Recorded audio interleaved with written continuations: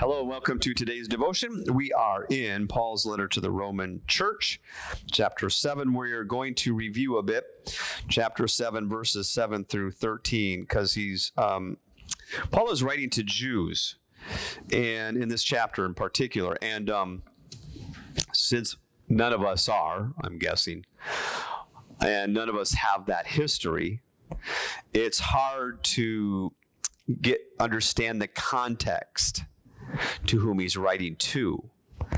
We don't live under Jewish law, so we don't know what that's like. We don't have a temple that we go and offer sacrificial offerings.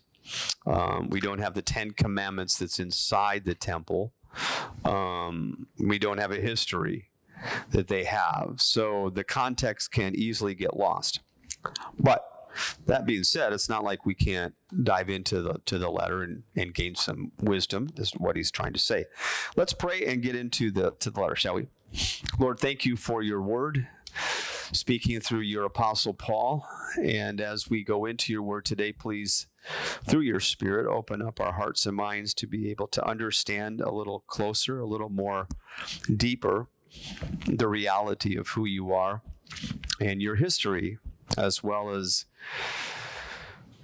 where we are in our relationship with you right here in the present, that we can trust you, that you are always there, that you are faithful, that you are enough, that you are sufficient, that you are the author of our salvation, our greatest desire, our greatest love.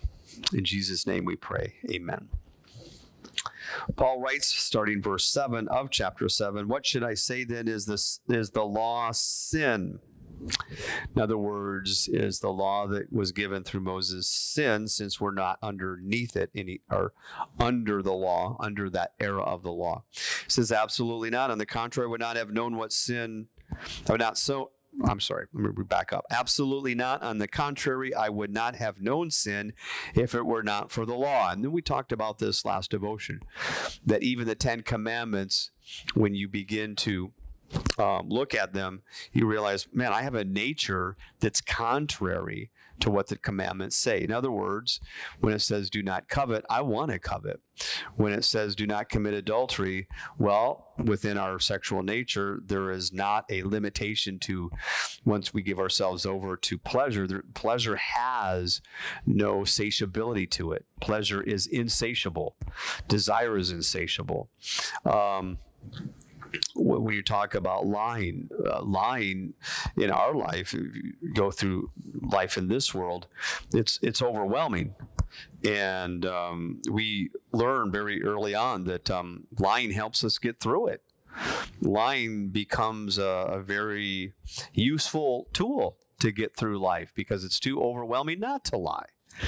Now, that's not necessarily a good thing. I remember hearing a story. There was a young girl that was in Sunday school, and when asked about lying and what that meant, she said, well, lying is an affront to God and an ever-present help in time of trouble. And I went, yeah, that's how we look at lying. But without the law saying do not lie, we would continue to incorporate that manner of life and not even realize that it was something that was not of God, that it was contrary to God. And so this is what Paul is saying by the law brings awareness to our nature. And then he says, once I was alive, this is verse 9, once I was alive apart from the law, but when the commandment came, sin sprang to life again, and I died. The commandment that was meant for life resulted in death for me. For sin, seizing an opportunity through the commandment, deceived me, and through it killed me. So then the law is holy, and the commandment is holy and just and good. And what he's talking about when we look at verse 8, once I was alive apart from the law. What he's writing about here is once I was living and doing my life apart from the law, not realizing that I was in bondage to something that was in control of my nature, namely sin, not even realizing it, but I was just living my life in a manner that had complete unawareness to my true nature.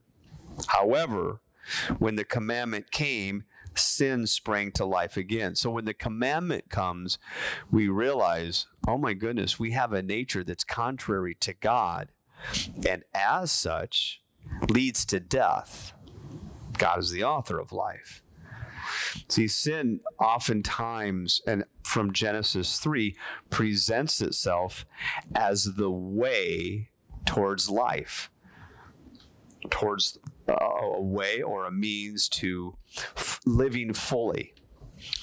If you go back to Genesis 3 and look at the dialogue between the serpent and Eve, Eve says, well, we can't eat of any tree, we just can't eat of that tree. And that's when the serpent says, no, God gave you that commandment to keep you down. He is not good. He does not have your best interest in mind. He does not have your good in mind.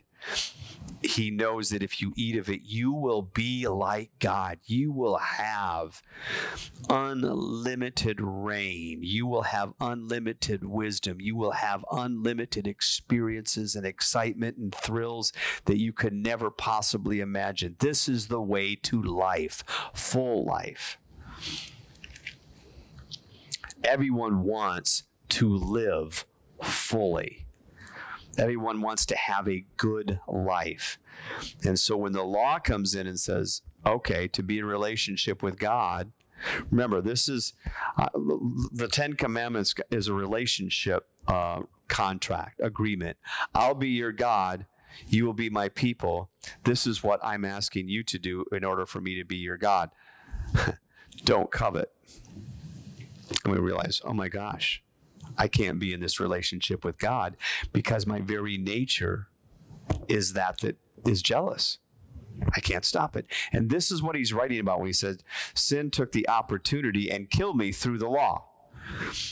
It's a growing awareness of the greater reality of who they are in relationship with God. That trust is the main essential for a relationship with God. And if the trust is fully established, then and only then can the commandments be kept. But without trust, the commandments cannot be kept, and our nature is contrary to trusting in God, which is why now we live by the Spirit, which is transforming our nature to trust in Him. I have said recently, and I think it is true, it's not a transformation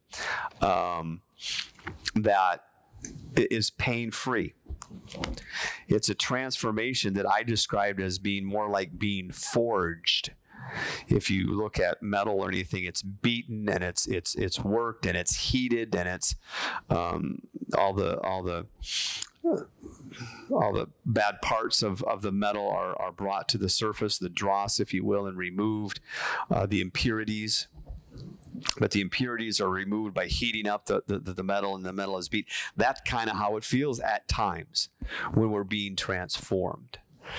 Not all the time. Thank goodness, in God's mercy, we're not in that constant state. But that's how it can feel. And this is what Paul is writing about with regards to these verses. However, as he says in verse 13, therefore did what is good become death to me? In other words, the law that brought awareness to my nature, did that become death? Absolutely not. On the contrary, in order to be recognized as sin, was producing death in me.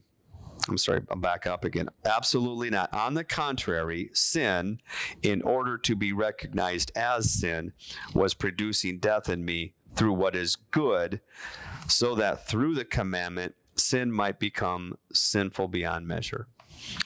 The law brought an awareness to our nature, and that our nature was in bondage to sin. That's what the law fully did.